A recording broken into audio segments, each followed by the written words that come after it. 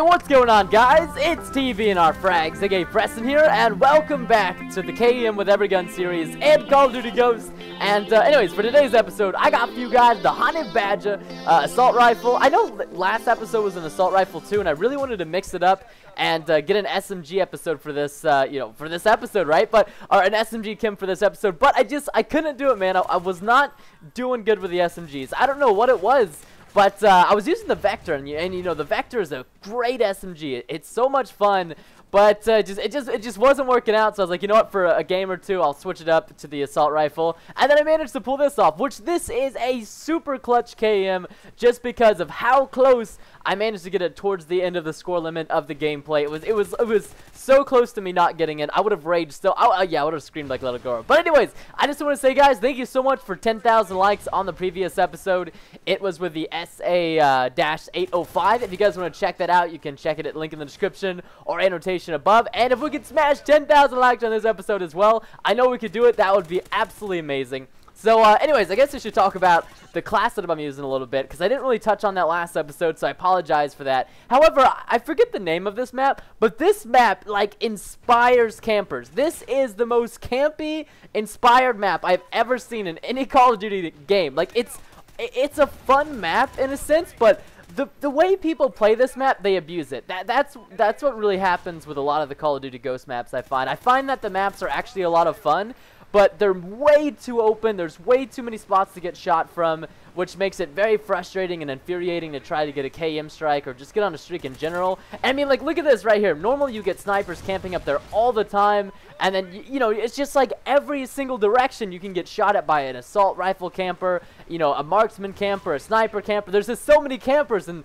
that's why when you're going for a KEM on this map, or just like even like a couple of kills to get like a kill streak, like heck, just to get an IMS or something, you have to play so cautiously, just because of how crazy it is. And the one thing I love to run on all my KEM classes, and one thing that you guys notice seeing me a lot, you're going to see me running Dead Silence a bunch. You're going to see me running Scavenger a bunch. And Scavenger is really self-explanatory, because I have to use, you know, the gun for the entire gameplay, right? So, Dead Silence is just so, I don't like hearing my own footsteps. I don't know if that's weird, but it's like a personal pet peeve of mine.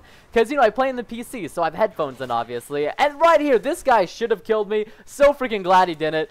Oh, I think Deadeye, man. Deadeye has got to be one of the best perks in this game. I love it so much. So if you guys haven't tried Deadeye yet, basically it just gives you a chance to hit criticals, which do more damage with your gun, which is actually a really cool perk. Like, I gotta give it to Infinity Ward. That was really, you know, very classy of them. Very inspirational and a good idea. But anyway, so one of the things you're gonna see me running almost on every KEM episode is gonna be sit rep. And that's because, like I said, this map inspires campers, and a lot of the maps in Call of Duty Ghosts tend to inspire campers. So, what do campers love using? I swear, they love IEDs. IEDs, like IMSs, they're freaking everywhere. If you try to go for a KEM strike without sit rep on, I promise you're gonna have a bad time. So make sure to equip that bad boy. Don't leave it off. And honestly, there's just so many perks in Call of Duty Ghosts that I can never really choose which ones are my favorite and which ones I really want to use. I'm always having to bounce back and forth between, like, you know, hardline or sleight of hand. Like, I'm really I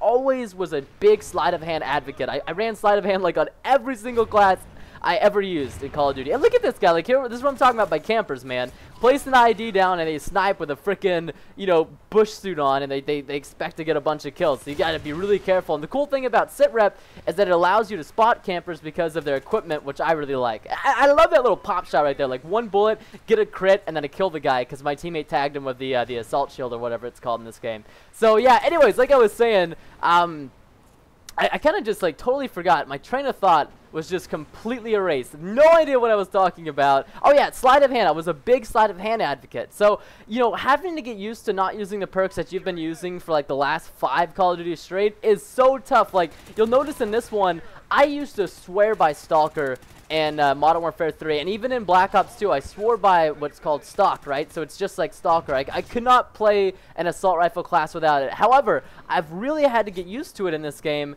Just because, you know, there's so many, like, if you're gonna pick between like quick draw and Stalker, I would say always go quick draw. Unless you're just going to be one of those guys who aim down the sight 24/7, which honestly, let's be honest here, it's no fun to aim down the sight 24/7 and play that way, play super defensive. It's just not really fun, you know. Anyway, so right here you can see there's 2 points left in the game. I pick off this clutch kill, go up these staircases, get the KEM, boom, end of freaking game. So close. So anyways, back to the thing. Pick quick draw over Stalker. I promise it'll get you more kills, and it'll help you get your gun up faster, which in return is going to help you get up your shots off on a guy quicker. So anyways, hope you guys enjoyed this episode of KEM with Everygun. If you guys did, make sure to subscribe so you don't miss an episode. Leave a like down below. Hope you guys enjoyed. Yeah, 0 captures, but guess what? I kicked major booty anyways. Anyways, have a great day, guys. Peace out.